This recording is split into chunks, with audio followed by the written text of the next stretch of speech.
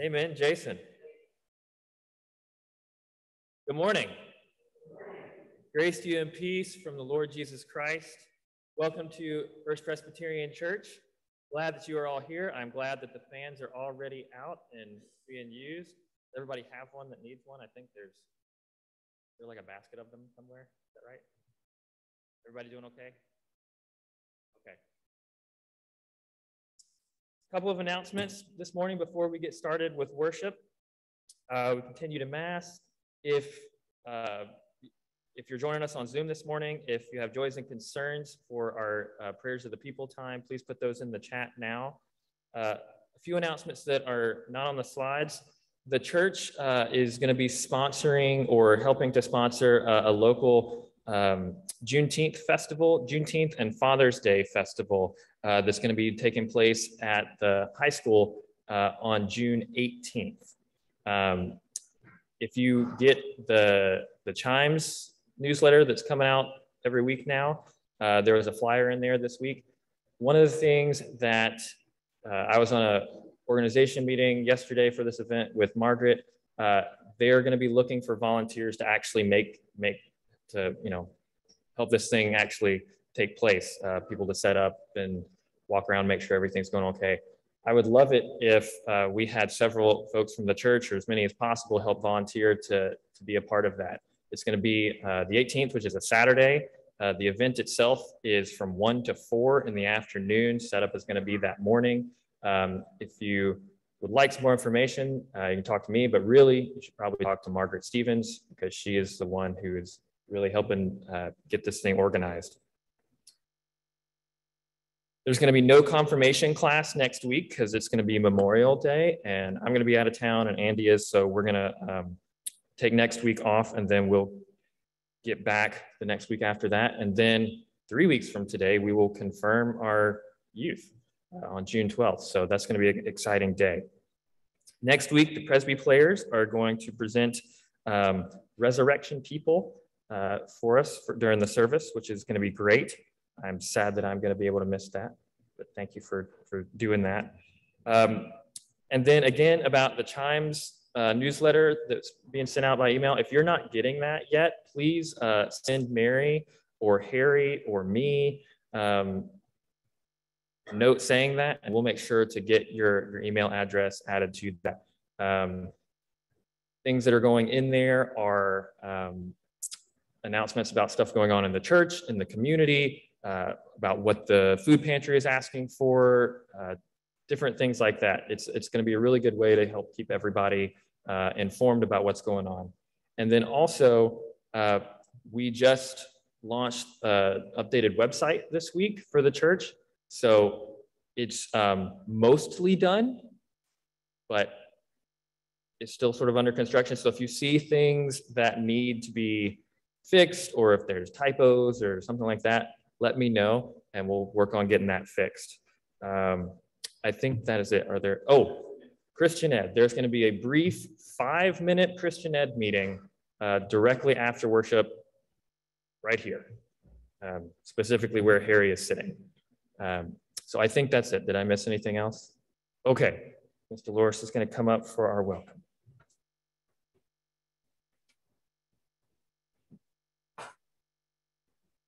Good morning. We have any visitors? Anyone visiting us for the first time? No one? Well, hearing that, I welcome us back into the sanctuary. Enjoy the service.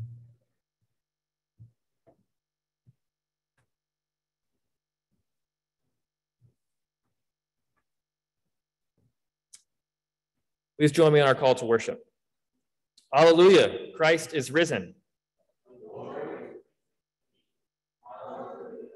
Let the peoples praise you, O God. Please join me in prayer. O God, you have prepared for those who love you joys beyond understanding. Pour into our hearts such love for you, that loving you above all else, we may obtain your promises, which exceed all that we can desire. Through Jesus Christ, our Lord, who is alive and reigns with you in the unity of the Holy Spirit, one God, forever and ever. Amen.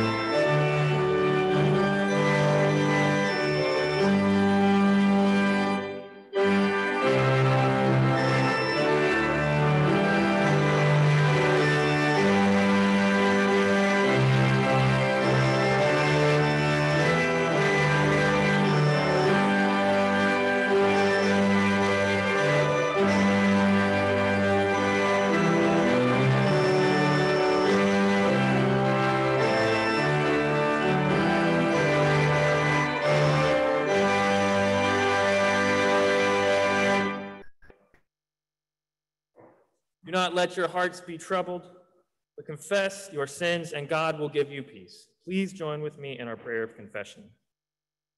Loving God, we confess that we are an anxious people. We deny your blessing and fail to keep your word. Forgive us, we pray, for these and all our sins, that we might live in peace and reflect your love in the world. Through Jesus Christ, we pray.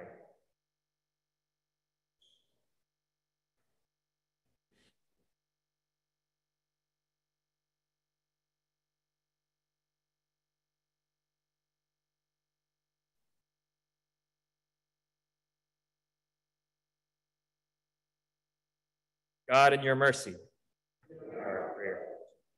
Friends, as far as the east is from the west, so far does God remove our transgressions from us. Go forth and live in peace. Amen.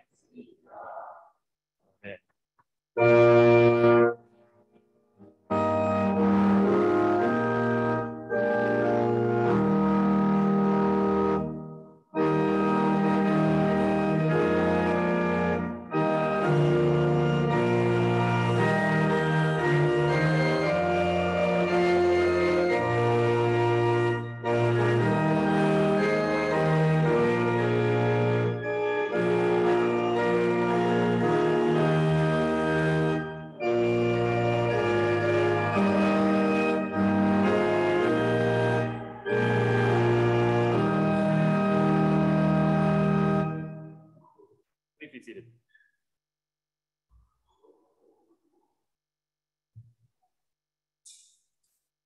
Let us pray.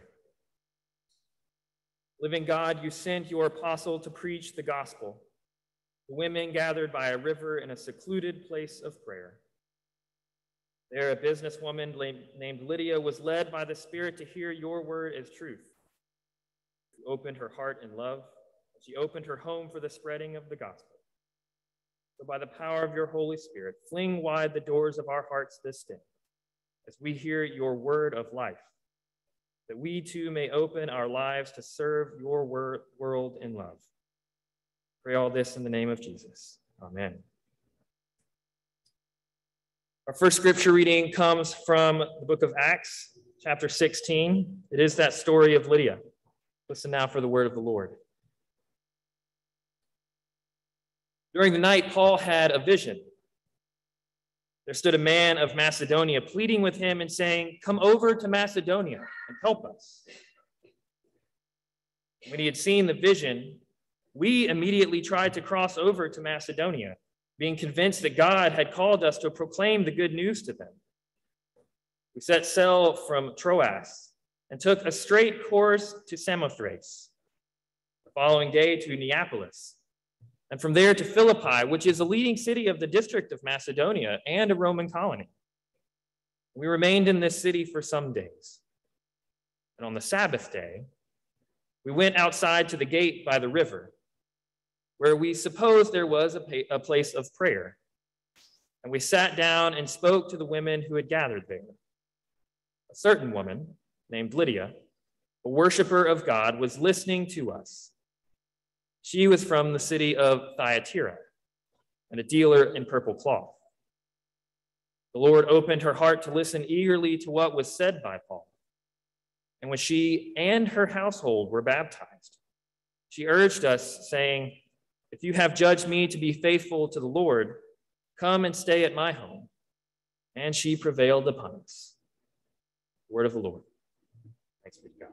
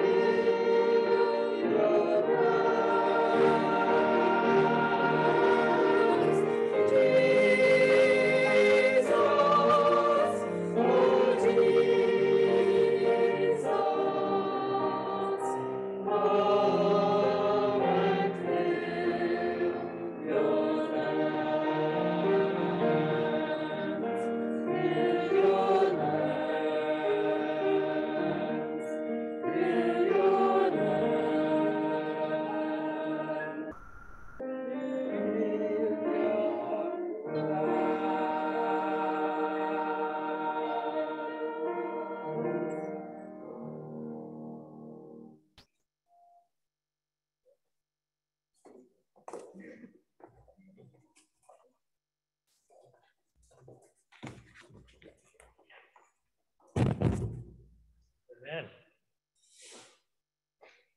Gonna ask our youth and children to come forward for our children's chat. Gonna move that up a little bit. Come on down. Good morning.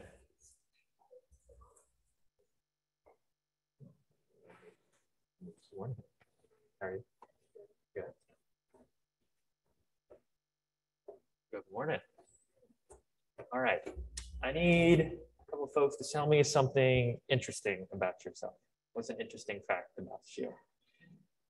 Any volunteers?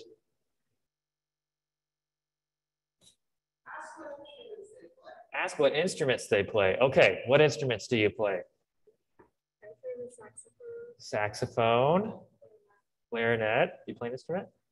No? Do you sing? No? Okay. Anybody else? Yeah. The what? The bells, yes. Baritone. Baritone and banjo. All right. Any other instruments? I play the trombone and a little bit of baritone. All right, so let me see if I can get this right. So you said you play the baritone, you play the clarinet, right? You play the saxophone, you play the baritone, and you play the bell kit? Did I get that right? All right, let me try again. You play the bell kit, you play the saxophone, you play the clarinet, you play violin, and you play, don't tell me, baritone. No, I didn't get that right again. Why didn't I get that right?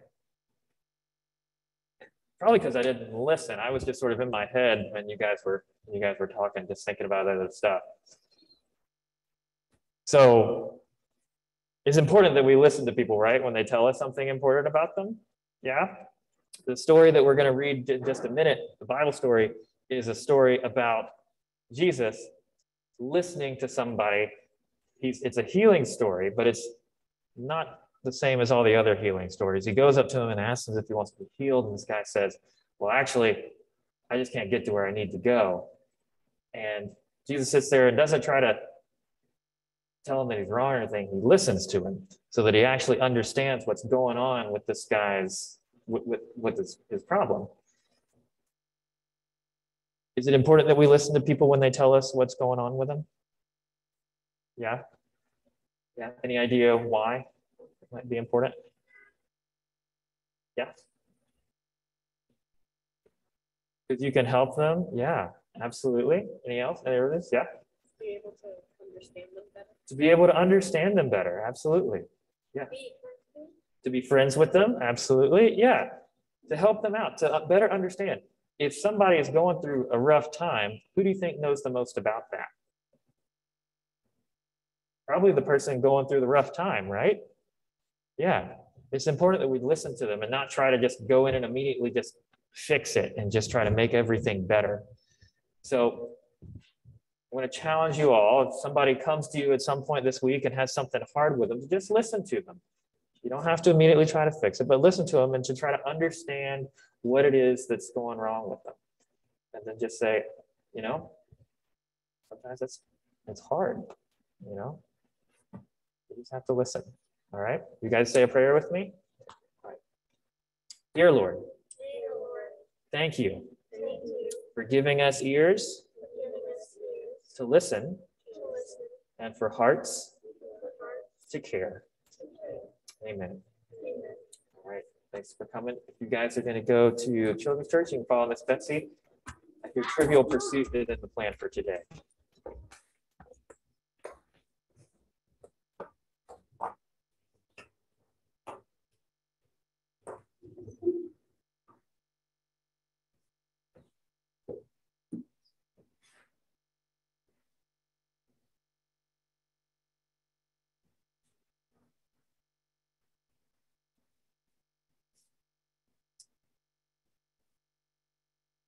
So our sermon text for today comes from Gospel of John. Interestingly, it comes from John chapter 5.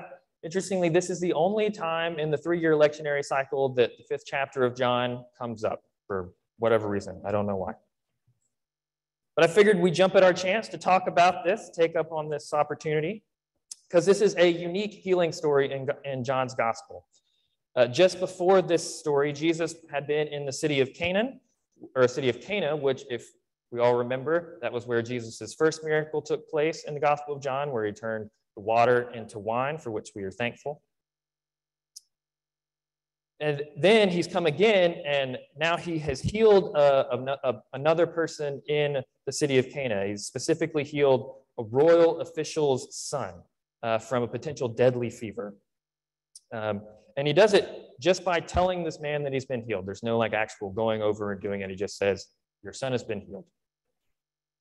And then we are told that Jesus does an immediate U-turn in his travels. So he leaves Canaan, which is up in the north in Galilee, and travels back south to Jerusalem for an unnamed festival. And so that is where our story picks up today. Listen now for the word of the Lord. After this, there was a festival of the Jews, and Jesus went up to Jerusalem. Now in Jerusalem, by the sheep gate, there is a pool, called in Hebrew Beth Zasa, which has 5 porticos. And in these lay many invalids, blind, lame, and paralyzed. One man was there who had been ill for 38 years. And when Jesus saw him lying there and knew that he had been there a long time, he said to him, "Do you want to be made well?" And the sick man answered him, "Sir, I have no one to put me into the pool when the water is stirred up. And while I'm making my way, someone else steps down ahead of me." Jesus said to him, "Stand up, take your mat, and walk." And at once the man was made well, and he took up his mat and began to walk. Now that day was a Sabbath. This is the word of the Lord. Thanks be to God. There are many healing stories of Jesus healing people throughout the Gospels. In fact, it's one of the things that Jesus was best known for in his day. It's evidenced by all of the stories that we have of different healings that are passed down through us in the Gospels. Also, in the first centuries of Christianity, those first few decades after Jesus' crucifixion, resurrection, and ascension, he was most known by Christ the physician. That was the most popular name for Jesus, especially in the first centuries. And for most part, these stories sort of follow a common theme, have a common element. The person being healed has usually sought Jesus out somehow. They've either touched him in a crowd or yelled at him from their mat from far away. Somehow they have been brought to Jesus. And then we're told in many cases that it is their faith that has made them well. That it's their faith in God that has done this amazing thing for him. Go, your faith has made you well. We've all heard that. But in this story, neither of those things are the case. Instead, this healing story is quite the opposite. Instead of someone seeking out Jesus, we see Jesus seeking this person out. We're told that he goes to the pool, sees this man, and unprovoked asks him if he wants to be made well. The man doesn't say yes or no, but Jesus heals him anyway. And when he's healed, we're not told that it has anything to do with his faith at all. In fact, as the story continues past this lection reading, we only read the first part, it keeps going. When the religious authorities are upset that he has taken up his mat on the Sabbath day, that he's been healed on the Sabbath day, he pushes the blame off on Jesus, actually, and says, "Yeah, go talk to that guy." We're not told anything about his faith at all, one way or the other, after this event. For the most part, as I was doing my reading this week, these are the two big things that most of the commentaries seem to focus on. That this is a story where faith is not a prerequisite for God's activities, and that it's Jesus's actions where he chooses to heal apart from having someone seek him out.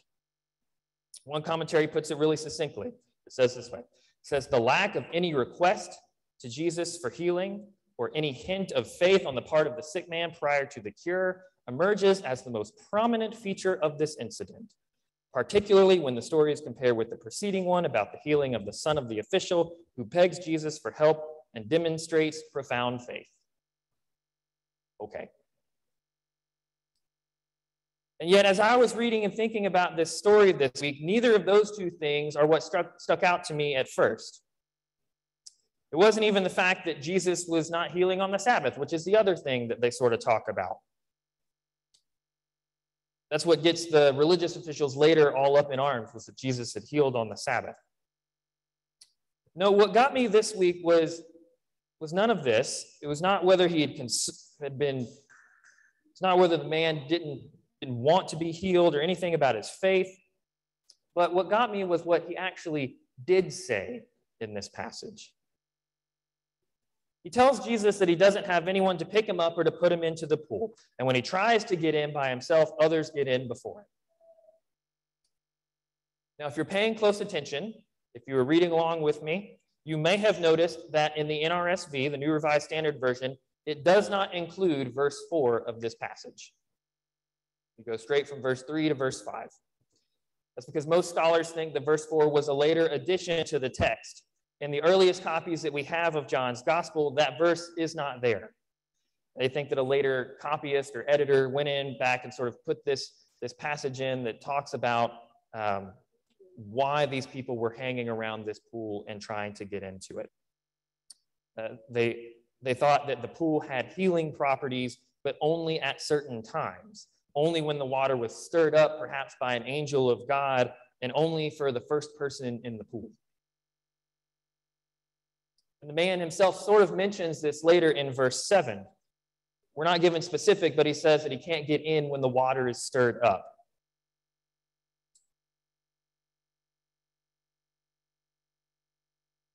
But in whatever the case is, this pool, the pool of Bethesda, or Bethesda, as some translations call it, it was for all intents and purposes part and parcel of the medical system of first century Palestine.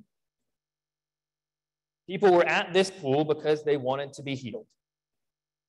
Almost everyone around this pool in some way needed to be healed. So whether or not we know exactly how that worked is really sort of besides the point. The thing we need to know is that it was here where they thought that they would find healing. What this man tells Jesus by telling him that there's no one there to put him in the pool and that he can't get himself, or he can't get in by himself, is that because of his condition and because of how the system is set up to work, how they believe the system is set up to work, because of the lack of the resources that he has available to him, he does not have access to the medical care that he needs.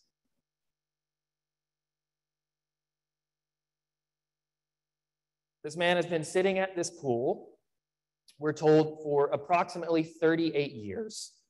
Now, the life expectancy at that time, we think, was somewhere around 40 years. So this man has spent the overwhelming majority of his life sitting at this pool day after day, season after season, year after year. So this is not a, I just got here and no one will help me, woe is me kind of thing. What this man is telling Jesus is that he has been in this situation long enough that it has dejected him, that it has beat him down to the point where he cannot see any hope in his situation.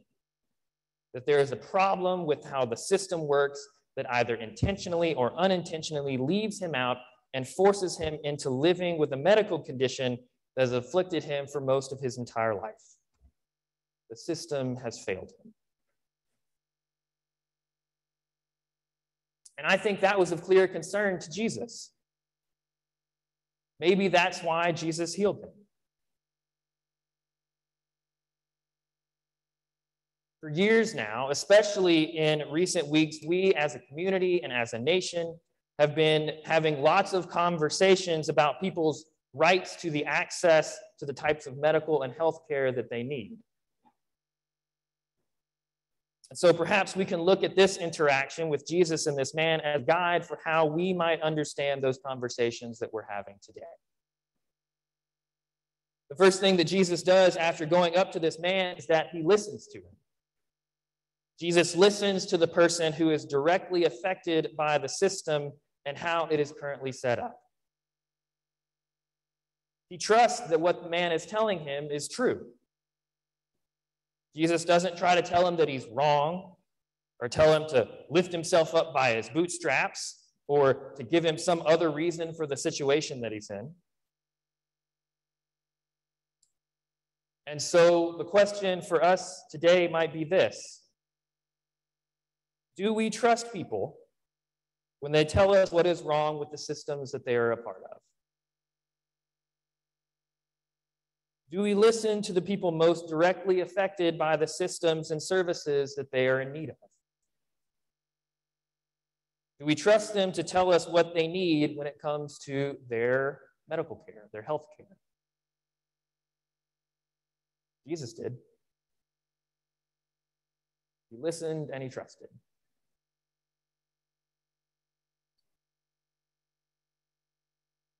But Jesus didn't just listen. He provided the healing, the care that the man needed. Jesus doesn't, to be sure though, he doesn't just wait for the waters of the pool to stir again. This man had been waiting long enough. Jesus offers the man healing that he has been searching for right then and right there. And we're not Jesus, so we can't offer that kind of healing. But there are other ways that we can follow Jesus' example. The early church did. One of the things that the early church was most known for was taking care of people when no one else would. They were particularly known for caring for infants who had literally been thrown out on the streets. They would take them in. The early office of the deacon was set up from the earliest times to care for those in the community who needed support and compassion and care. And then as the church developed in more recent times, several denominations set up their own hospitals, trying to bring greater access to health care for more and more people. Now, the church hasn't always done that perfectly or even well. But they have followed the example to try to create more access.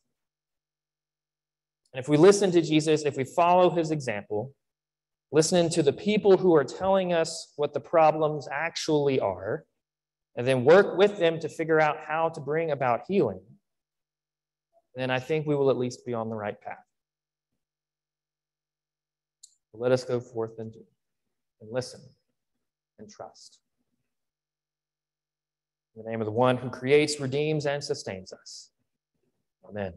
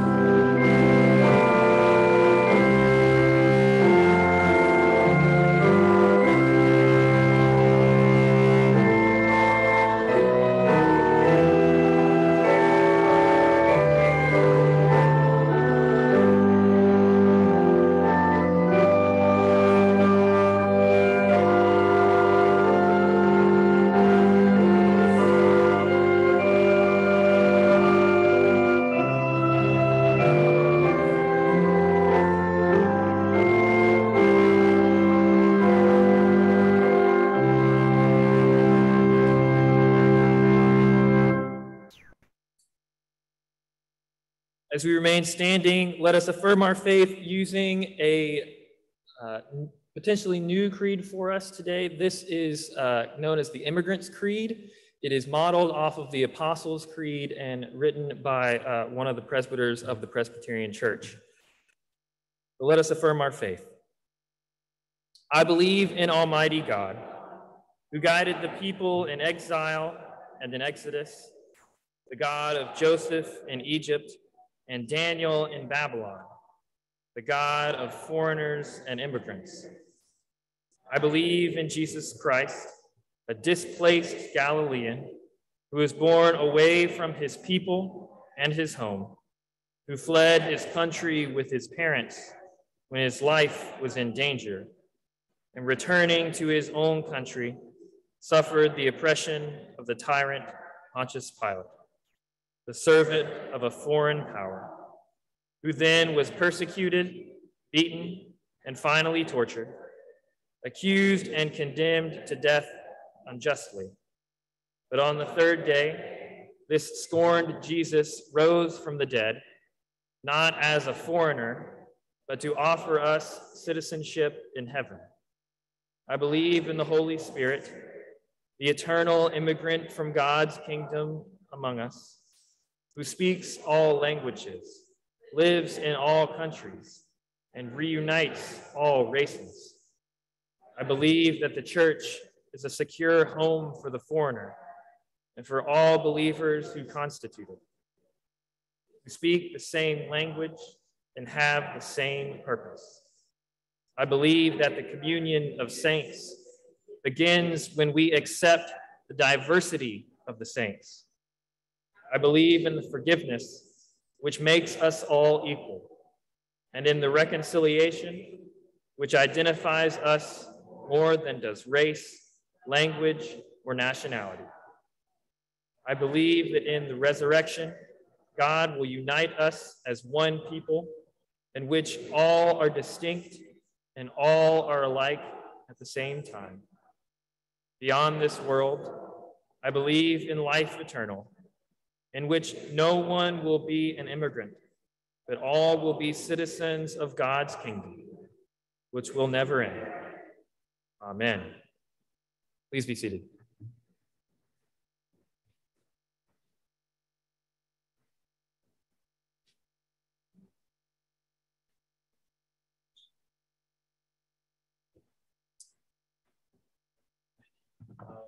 Prayers for Marcella Hollister, co-worker and family on the death of her aunt from Cheryl. Jim Clinker, I want to thank EJ for keeping the warm. From Linda McAllister, thank you for listening to the quality of the broadcast. This 4 sounds great today, thank you. Prayers for Emma, Tyler, and Paul Woodruff, who all have COVID. Prayers for Linda McAllister, who also has tested positive. Oh. So for those who didn't hear that, for co-worker of Sherilyn Tinsley, Marcella Hollister, who is, you said she was sick? Marcella Hollister, she say that again, I'm sorry. She's a co-worker of Sherilyn Tinsley. The death of her aunt. Death of their aunt, okay. So the death of Marcella's aunt. And then for the McAllister and the Woodruff family who have COVID. So God in your mercy, our prayer. What other joys and concerns do we have this morning?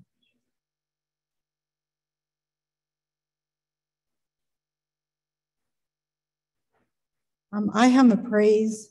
My daughter Jill is the head softball coach at Kingsway Regional High School in New Jersey. And my granddaughter Ellie's on the team, and they're headed to the state semifinals in softball. And that means Jill's following in her father's footsteps as a really good coach. Awesome. God in your mercy, our prayer. I have one that's mixed. Roy Robson, who's a neighbor of my parents, and also the gentleman who came here and gave the talk about the lies of Putin as pertains to the situation in Ukraine. Standing in line for security in Rome for the airport, he had a massive stroke. So there's praise and gratefulness for the American ER doc who's fluent in Italian, who hopped out of line and took care of him and sent him off to the hospital with instructions in Italian.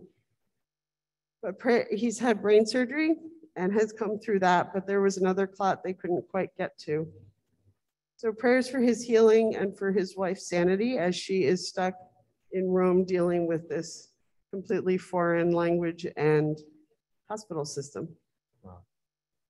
God, in your mercy, hear our prayer.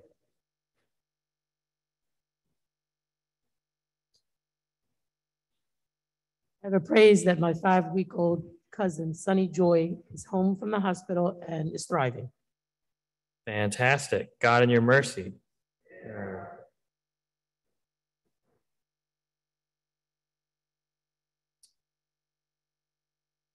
We also have a couple more.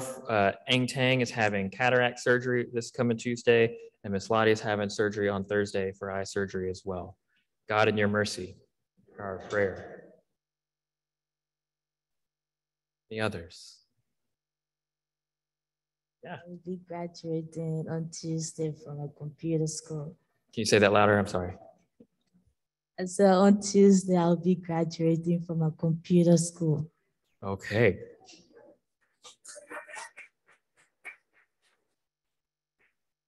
God, in your mercy, prayer. All right. Let us go to God in prayer. The responsive prayer again today. If that made it in. It did, yes, okay. So I'll pray, Lord, send out your spirit. Please join me in praying and renew the face of the earth. Let us pray.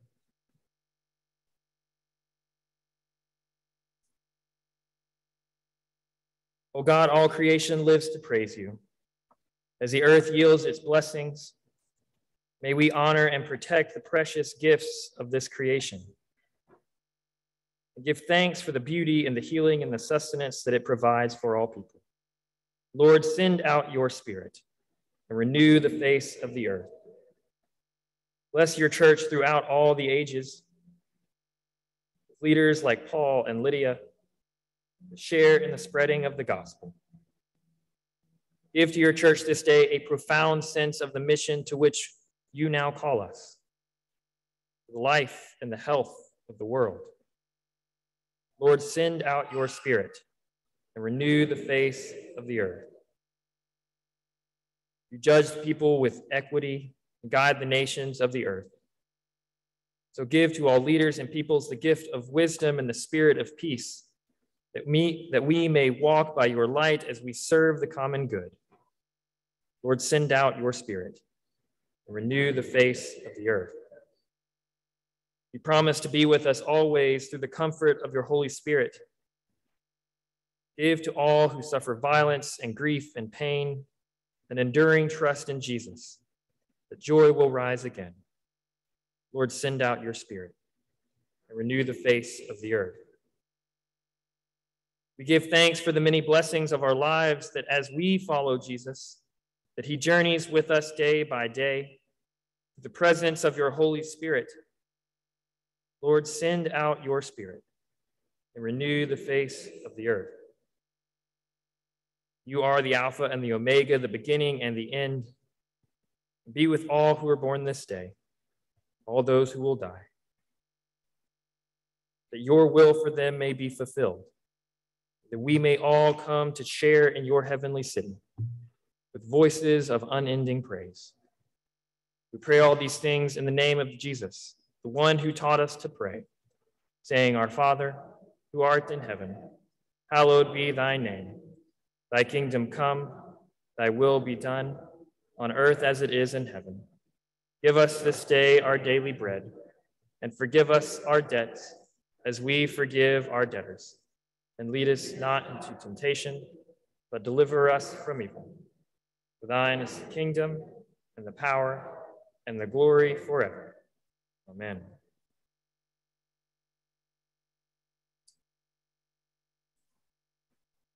Friends, hear now this invitation to the offering. The earth has yielded its increase, and God has richly blessed us. So therefore, bring your tithes and offerings to God, and come into God's courts with praise.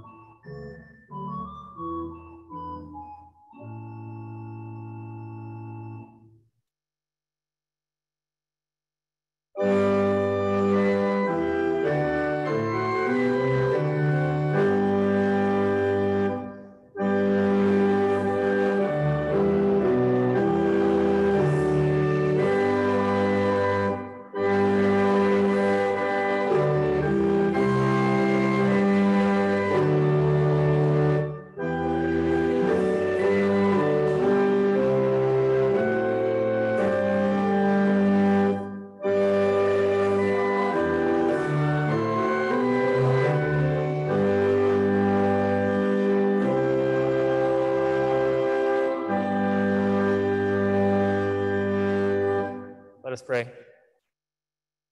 Giving God, as spring bursts forth into blossoms in witness to your love, you bless us from generation to generation with the new life of Easter faith. All that we have and all that we are come from you, O God. So we gladly share this offering, that others too may be blessed. For the sake of Jesus Christ, in whose name we pray. Amen.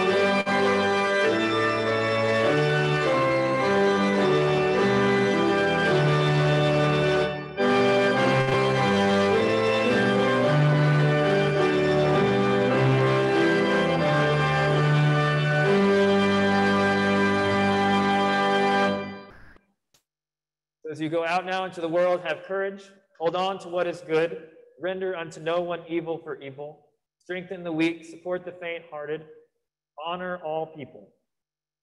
Rejoice in the power of the Holy Spirit. May the grace of our Lord Jesus Christ, the love of God, and the fellowship of the Holy Spirit be with you and those whom you love, both today and forevermore. Let us all say together, Amen.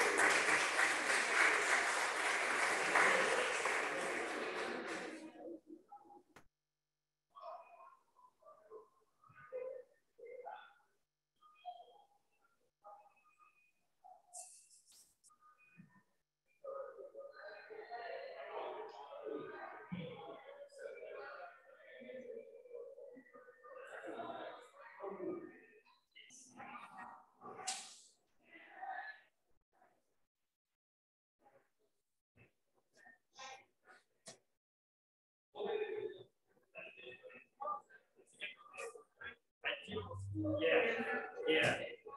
That's the plans. Oh, is that right? It's like, why am I being echoed through? No, this is the sign from the whole. Very good. Yeah, okay.